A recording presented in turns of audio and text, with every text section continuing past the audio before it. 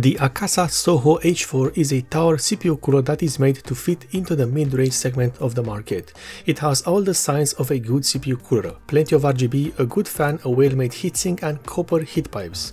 However, with so many choices under $50 US, can the Soho H4 handle the competition?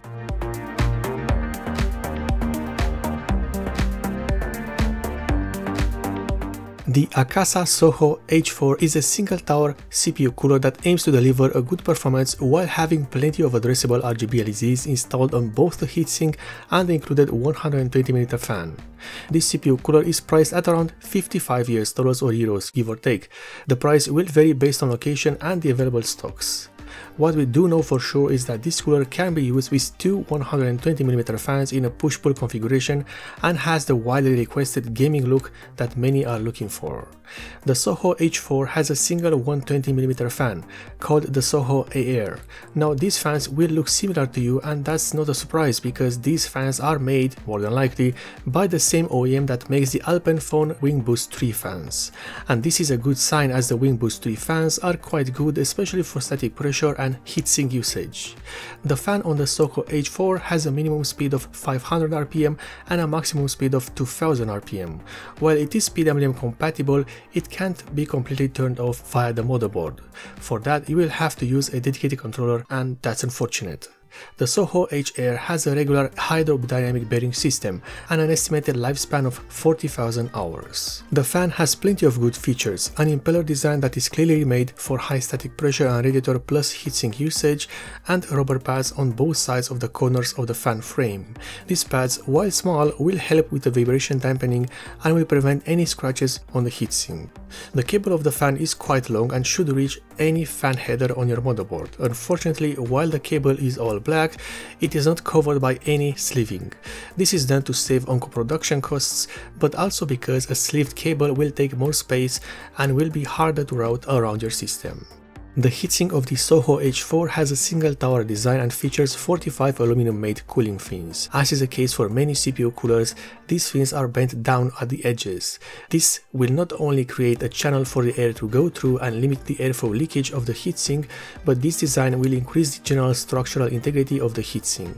The cooler has 4 copper-made heat pipes, which are arranged in the traditional U shape around the heatsink. This provides the optimal cooling transfer for a heatsink and a solid base for the cooling fins to sit on. The baseplate of the Soho H4 has a direct touch design. This means that the heat pipes are integrated into the surface of the baseplate.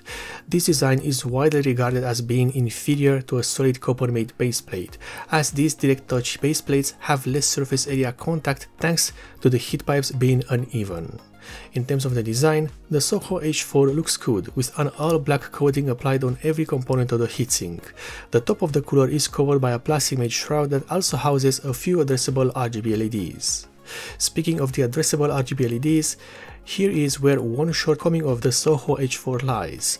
While the RGB works great, it's not exactly the best implementation out there.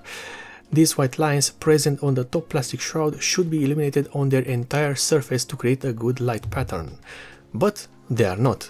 Instead, we get some illuminated points where the LEDs are installed and everything else is left in the dark.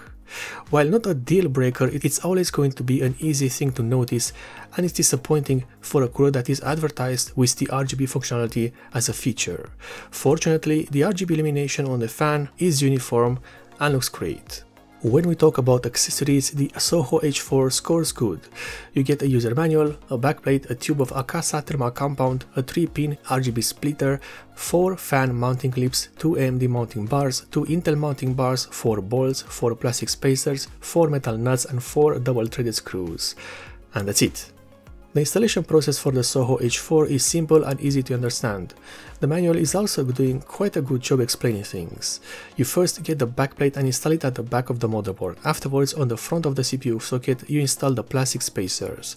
Afterwards, you place the correct mounting bars in their place and secure them with these metal nuts. Finally, you place the thermal compound on the CPU surface and place the heatsink on the mounting bars, lining up the mounting points of the mounting bars with the self-contained spring-loaded screws of the heatsink. You tighten the spring-loaded screws and that's it. What's left is installing the fan on the heatsink and connecting everything to your motherboard or fan hub.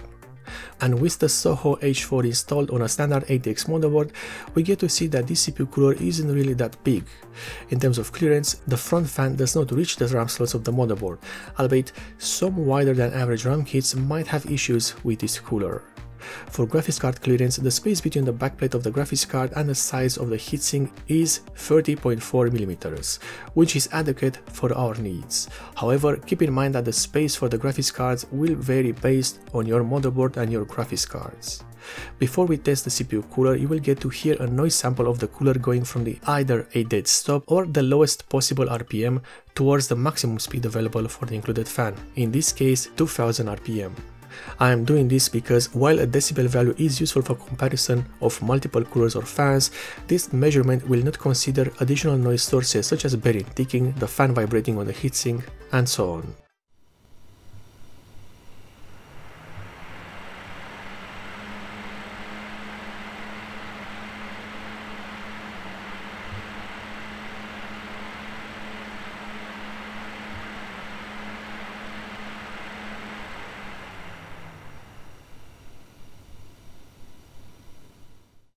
With a single 120mm fan running at a maximum of 2000 RPM, the AKASA Soho H4 reached a maximum noise output of 44 decibels, with the measuring device placed at a standard distance of 10 cm away from the CPU cooler and the system. This places the Soho H4 on the bottom part of the chart.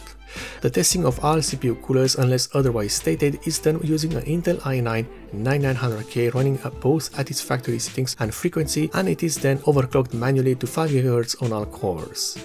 The first test uses the Intel Burn Test V2 benchmark, a popular benchmark that is easy to use, easy to understand, and with reliable results. All testing is done with a fixed ambient temperature of 26 degrees Celsius. And in this test, the AKASA Soho H4 reached a maximum temperature of 65 degrees Celsius with the CPU overclocked to 5 GHz on all cores. This places the Soho H4 next to models such as the Noctua NHD9L or the Be Quiet ShadowRock TF2. Not a bad result, and it's what I've expected for such a small CPU cooler. However, the next test is where each CPU cooler is pushed to its limits, many even above that, as this test uses a system stability test of the AIDA 64 Extreme software. This benchmark places an unrealistically high load on the CPU, something which you will never encounter in your daily usage. In fact, the only CPU load that is similar with this one is heavy video rendering with the CPU as the only rendering unit. And in this test, the AKASA Soho H4 reached a maximum temperature of 91 degrees Celsius, with the CPU overclocked to 5 GHz on all cores. This places the Soho H4 next to the Silencium PC Thera 5 or the Be Quiet Darrock 4. The AKASA Soho H4 is a capable CPU cooler. However, such a small heatsink has no business with overclocking, and especially with overclocking high TDP CPUs. The cooler has a few shortcomings, well, just 3 mainly. The price is too high for such a CPU cooler and for this level of cooling performance. There are better CPU coolers out there that look better, are quieter, and are cheaper. The Be Quiet PureRock 2, for example, looks better, is quieter, it's better built, and it is cheaper. All this while having the same performance, give or take. The second shortcoming of this CPU cooler is the RGB. While it's there and it's easy to use, it's not exactly implemented in a subtle fashion. Instead of having the entire top cover illuminated by RGB, there are only points of light where the LEDs are installed, which give this cooler a sense of being cheap. The third shortcoming is with the heat pipes. For this price range, this cooler should have had 5 copper-made heat pipes and not just 4. In addition, it should have had a solid copper-made baseplate and not the direct touch design. 4 heat pipes and a direct touch baseplate is exactly what causes this level of average cooling. The AKASA Soho H4 is not a bad CPU cooler. It is well built, it has a good fan, it's easy to install, and it looks good. However, it's just too expensive for what it offers, and the competition is fierce around this price point.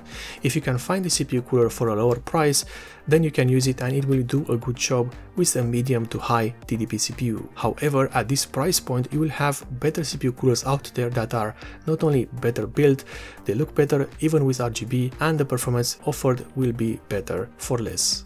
If you like this review, then you might consider subscribing for more, and if you want to support me in a direct way, then in the description below you will find the links for both the Patreon and the Subscriber Star pages of this channel.